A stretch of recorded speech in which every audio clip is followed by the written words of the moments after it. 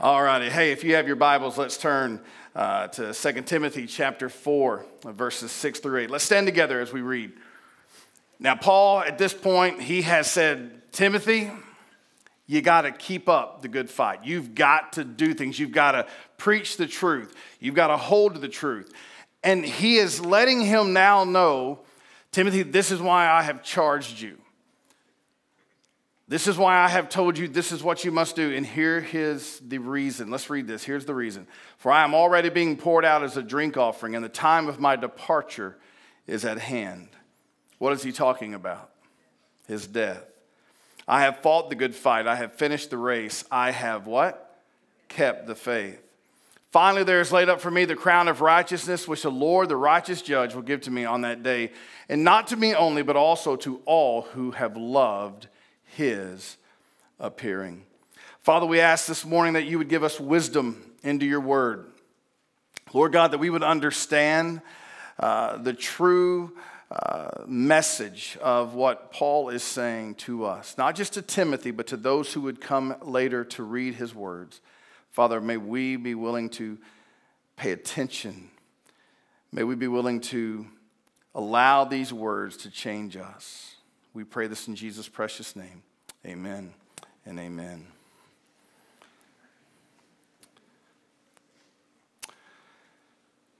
Paul knows that his death is coming quickly.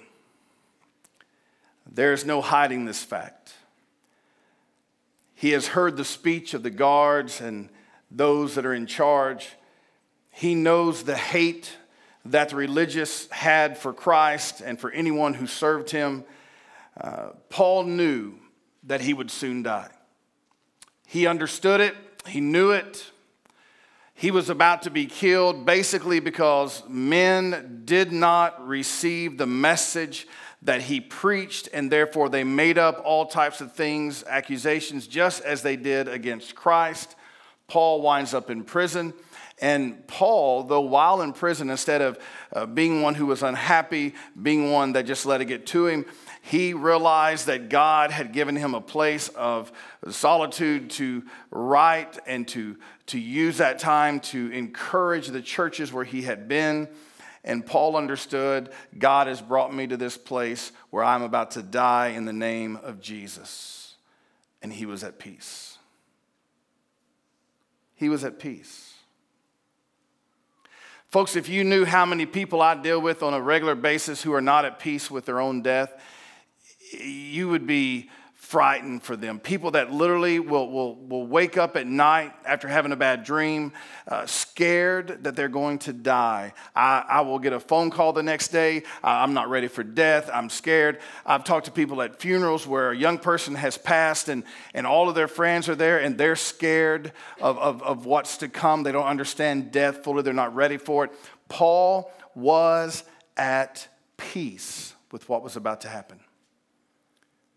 Not only was he at peace with his death, but he was at peace because he pretty much knew how he would die. If you and I knew that the executioner's sword would behead us, if we knew that something was going to happen, if we knew that we were going to be hung upside down like Peter was, if we knew that we were going to be burned at the stake, there would be a lot of fear. Paul was not afraid because Paul's death was going to lead to something much greater. As a matter of fact, Romans 12:1 kind of gives us an idea of what Paul was really seeing in death. He says, I beseech you therefore, brethren, by the mercies of God, that you present your bodies a living sacrifice, wholly acceptable unto God, which is your reasonable service. Paul is saying, listen, I have lived this life. I am a believer. I am a Christian. I am not like anyone else around me. I have been bought by the blood of Christ. I am different, and with every breath that I breathe, I will live for Christ. That ye present your bodies a living sacrifice, holy, acceptable unto God, which is your reasonable service. Well, what is the sacrifice? Well, if you go back to the Old Testament, what did they do? They sacrificed live animals. Paul is telling us you should be willing not just to say you're a believer, but if it takes your death for what you believe, then so be it. Paul is saying you should be at peace with death if you die in Christ. If you die in the service of the Lord, you have sacrificed, you have done, and that is a wholly acceptable unto God, which is your reasonable service. Like Paul is acting like this should be every believer's life. That you should be willing to die for the sake of Christ. That no matter what happens, your reasonable service is that I will be a sacrifice. I will be different. I will be the one that they can make fun of. I will be the one that they will not want to be around because I'm only going to present Christ.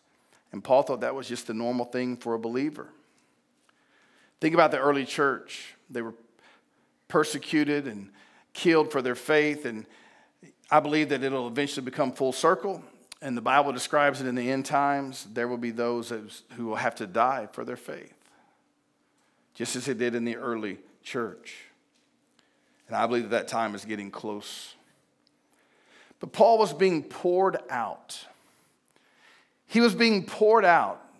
The language that he uses is reminiscent of the Jewish heritage, where we find sacrifices being accompanied with pouring out of a fragrant wine. And in the Old Testament, we find this recorded in Numbers 15, 1 through 7. Speak unto the children of Israel and say unto them, when you become into the land of your habitations, which I give unto you, and will make an offering by fire unto the Lord, a burnt offering or a sacrifice in performing a vow, or in a freewill offering, or in your solemn feast, to make a sweet savor unto the Lord of the herd of the flock. Then shall be that offering, his offering unto the Lord, bring a meat offering of a tenth dill of flour, mingled with the fourth part of an hin of oil. And the fourth part of an hin of oil or of wine for a drink offering shalt thou prepare with the burnt offering or sacrifice for one lamb. Or for a ram thou shalt prepare for a meat offering 2/10 dills of flour mingled with the third part of an hin oil. And verse 7 says, and for a drink offering you shall offer the third part of an hin of wine for the sweet savor unto the Lord. Now, those of you who have a different reading, read that last part there. What does it say? What's the last part say? For a sweet savor unto the Lord, what does your Bible say? A pleasing aroma. The King James uses that sweet savor, that thing that would last. That have you ever tasted something? And the moment you tasted it, you're like, man, I could eat that all the time. Those of you that are skinny, you don't understand what I'm saying. Okay? For those of you that know what food tastes like, you know what I'm talking about. How many of you have ever had that? Now, I'm serious. I'm kidding you not. This is my favorite meal, and I think about this meal a lot. Fried venison, mashed potatoes and gravy, big old cat head biscuit. Big old glass of milk. Get out of my way. I am going to be in a food coma before this thing is over with. I'm telling you. I think, seriously, like throughout the day, every now and then, I'll get that taste of that fried venison on my tongue. And I'm going, man, that's good stuff. Anybody in here not like fried deer meat? There's the door. No, I'm kidding. I'm kidding. I'm kidding. I'm kidding. I wouldn't do that to y'all. That's good stuff. How many of you have never had it? You poor people. There's some of y'all. Did y'all eat venison in Puerto Rico? I'll bring you over, brother. You've been in Texas for 20-some years. You've got it figured out by now. Yeah. He wants you to learn to fry venison. Okay. All right. I can see it on him. Here's the thing for us. We should leave such a lasting thing that when it touches the nostrils of God, God says, I want that. I want that. Paul is saying, I am being poured out just as a wine on a sacrifice. And as it burns, God smells that and it pleases him. Paul is saying, my life above all things needs to please the Lord. When God smells the works of my life, I want it to be something that is a sweet aroma, a savor unto the Lord. Something that he gets and he doesn't want to get rid of.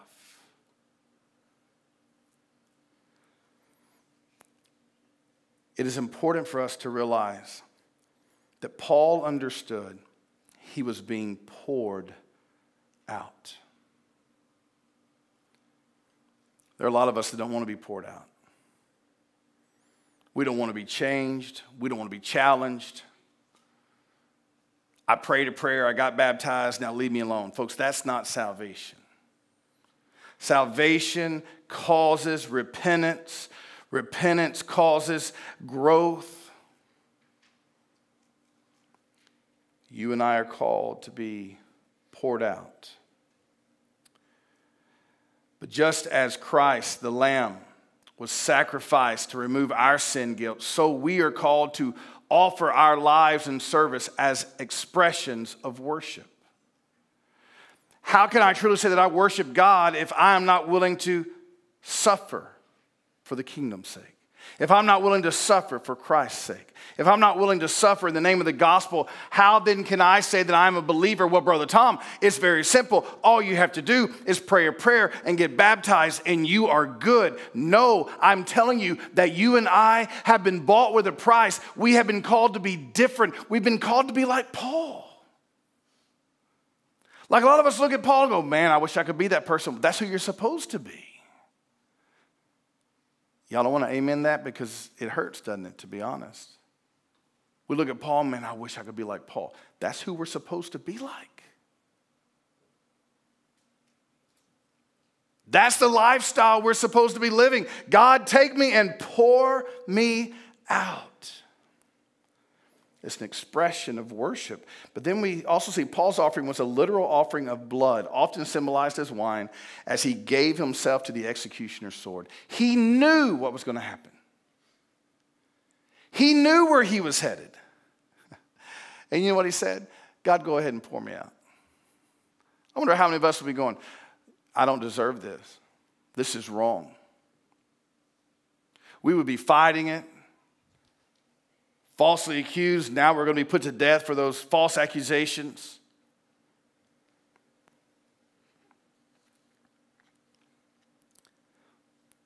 I remember when I was a youth pastor and music minister at a little church back in college. There were a whole lot of people who began to get a little frustrated with the way things were going, and so they began to attack me, and it came to a point where I lost my job. Man, how I wish I could go back a long time ago. Almost 30 years ago. Man, I'm getting old. I didn't realize that, but that's true. Almost 30 years ago. I was 19 years old. Youth and music. Do what? Yeah. You know, here's the thing. Back then, I didn't have the knowledge and wisdom that I know now. And so back then, you know what I tried to do? I tried to defend myself. And I tried to bring nastiness upon those who brought nastiness upon me. But you know what I found out? It was time for me to go anyway. And I got out of there. Paul lied about, abused, stoned, everything. We never see Paul opening his mouth to defend himself. He just simply gave him the word of God. Every time that he would open his mouth, he would bring him gospel. Paul understood all that matters is that they know the gospel of Christ. Pour me out, talk about me, be ugly, whatever. But the most important thing is that you know Christ. How many of us have that testimony that when people are ill against us, we return it with love and grace? Anybody have that testimony? We ought to. Why? Because that's the testimony of Paul. That's the testimony of Christ. That's the testimony of a Christ follower.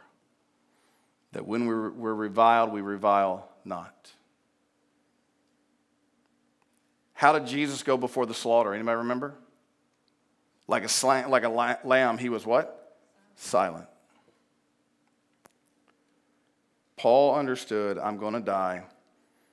Timothy, you have to understand, my days are numbered. But I want you to know something, Timothy. I have fought the good fight. I have finished the race. I have kept the faith.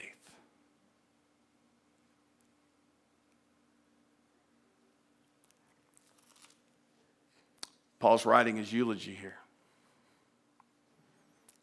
He said, when you stand before the people, let them know this is what I once said. When the news goes out that they have killed me, when the news goes out that I am no longer on this earth, I want them to know that I have fought the good fight, I have finished the race, and I have kept the faith.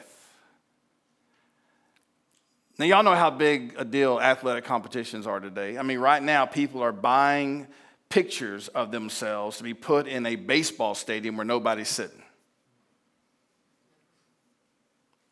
Let me ask you a question. Now, I'm being serious about this.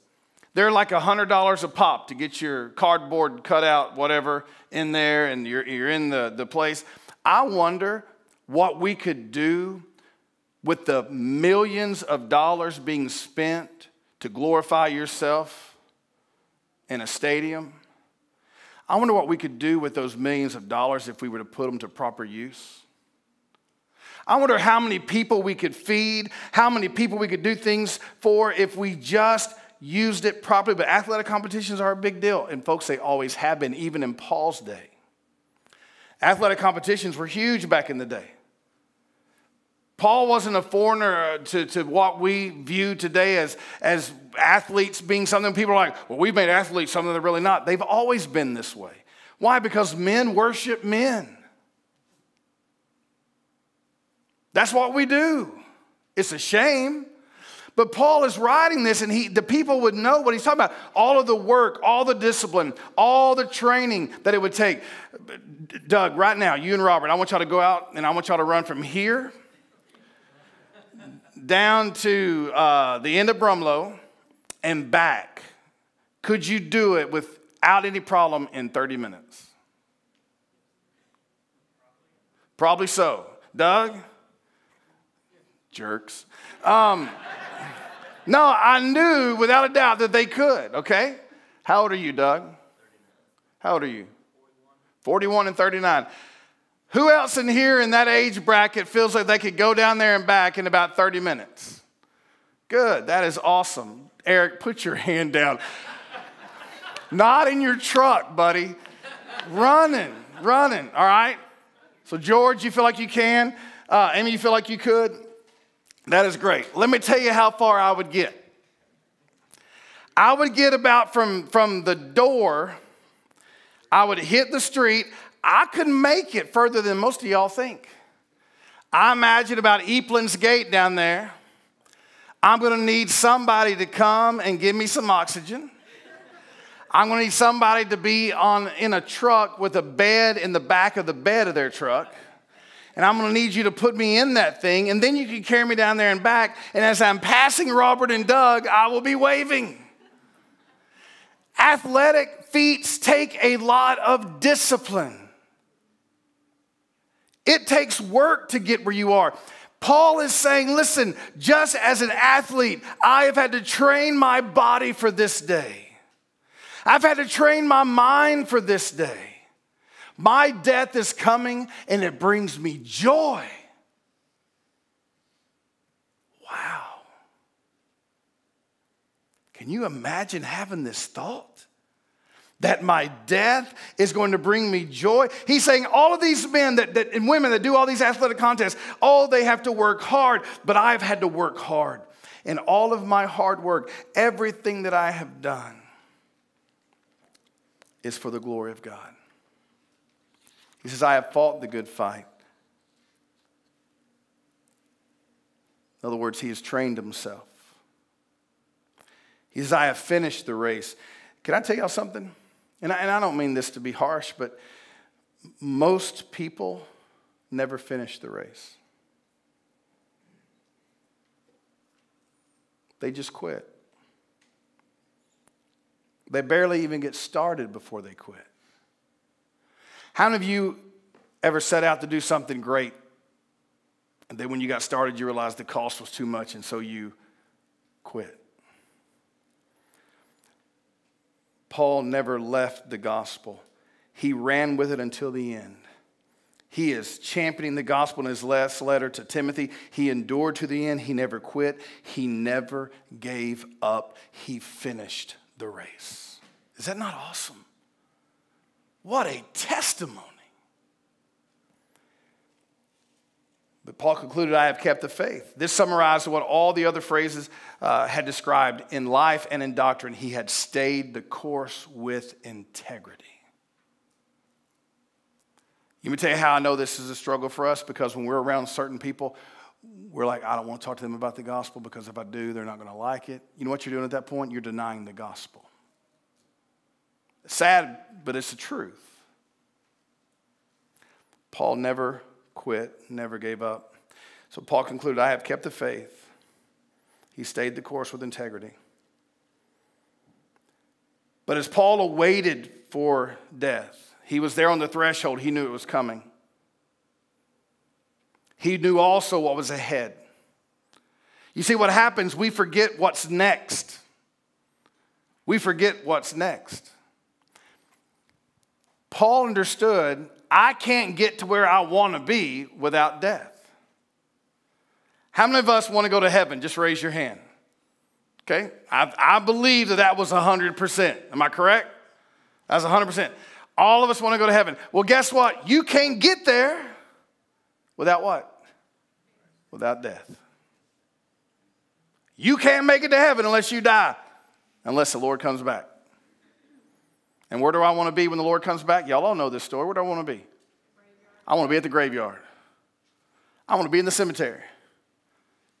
Because I think it's going to be awesome when those graves open up. Nothing can hold that body down. Boom, they're up, they're gone.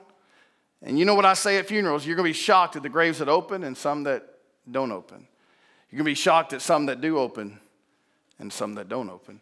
You've got to flip-flop that, because you got to think about that for a moment. But I'm telling you, Paul is saying, I haven't loved this life anymore. When I became a Christian, I loved heaven more than I loved earth. You want me to tell you what's wrong with our churches today? What do y'all think? We love earth more than we love heaven. We love earth more than we love heaven. We long for payday more than we long for the final payday. Paul knew it was coming. Paul understood this crown of righteousness.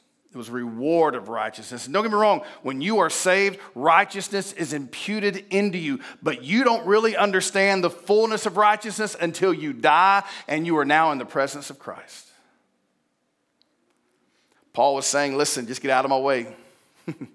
What's holding me back from this sword? What's holding me back from this death? Because what is going to happen when I die? I'm leaving this world and I'm going to where I have longed for. Listen to me, young people. You need to start longing for heaven. You need to start longing for heaven more than you long for anything else. Your desire should be to be with the Father. And how do I know that I will be with the Father? When I am found faithful and I'm being poured out as a sacrifice, a sweet smelling aroma.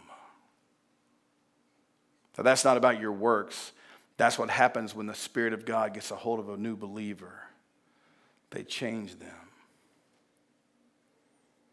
2 Corinthians 4, 16 through 17. Therefore, we do not lose heart, even though our outward man is perishing. Paul is saying, listen, I'm dying, but I don't care. Wouldn't that be great to just be able to know that?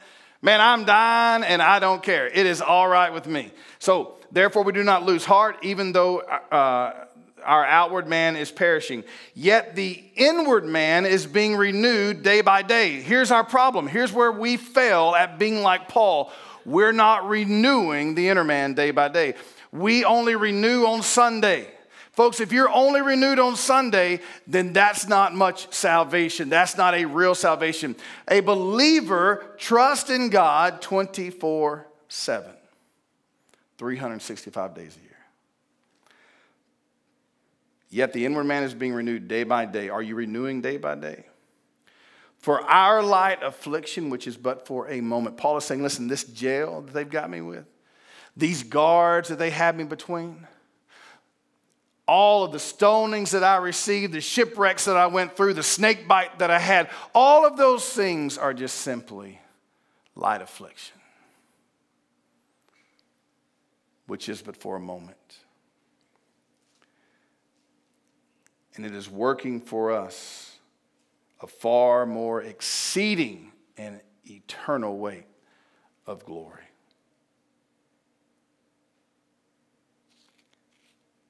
When I stand before the Lord,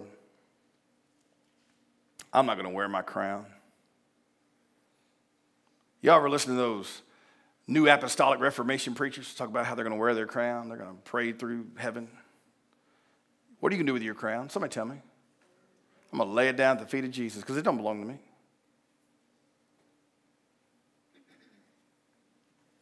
For our light affliction, which is but for a moment, is working for us a far more exceeding and eternal weight of glory. I don't know about you, but man, heaven's going to be awesome. It's going to be a place where we don't have all the nonsense of this earth.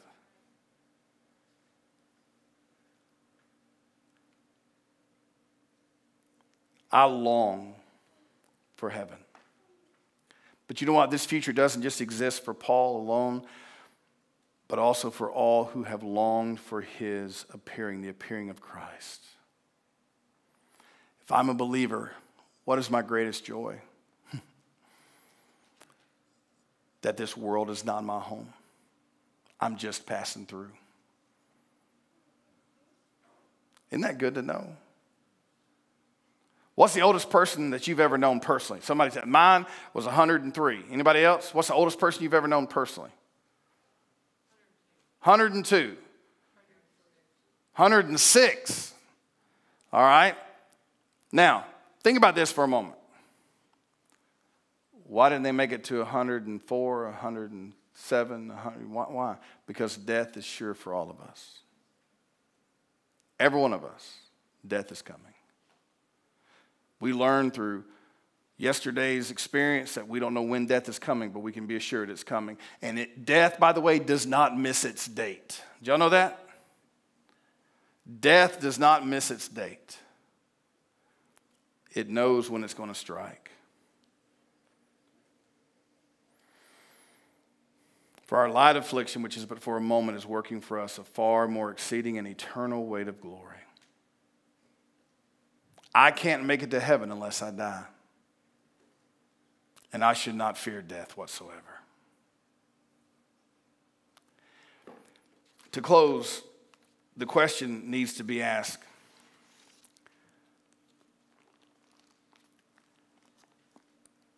Are you being poured out?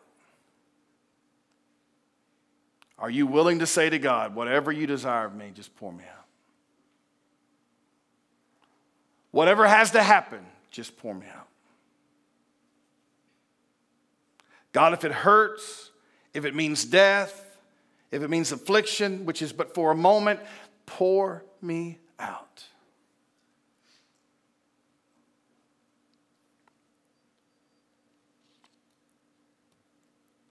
Paul understood what was coming, and he took it without fear.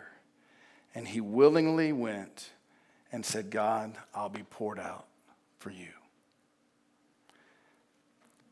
So many of us, it's on our terms. We want to live life according to how we want to live life. And if we don't get what we want, then we're going to throw a fit. Paul said, God, what I want has nothing to do with this world. I long to be with you. This world is temporary. My best life is yet to come. Amen? My best life is yet to come. And it will be with the Father. Where the Bible describes heaven in this way. No more tears, no more death, no more crying. For the former things have what? Passed away. Isn't that good? Father, we thank you for being so good to us.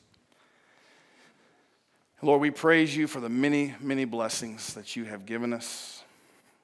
The blessing of breath, the blessing of a heartbeat, the blessing of another day to share the good news of Jesus Christ with someone who is hurting.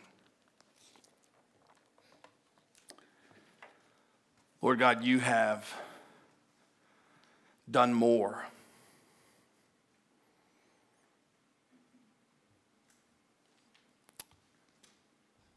in one day at Calvary than this world could ever do for me in 1 billion years.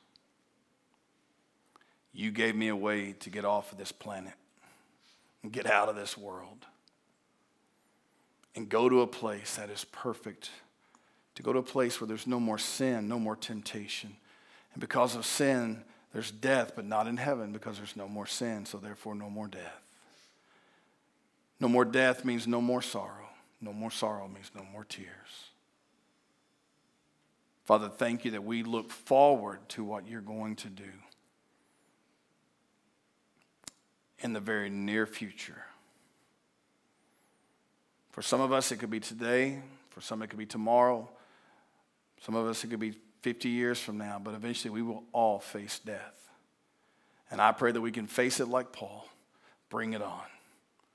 I long to get out of here anyway. To be absent from the body is to be present with the Lord. Thank you, Father. In Christ's name I pray. Amen.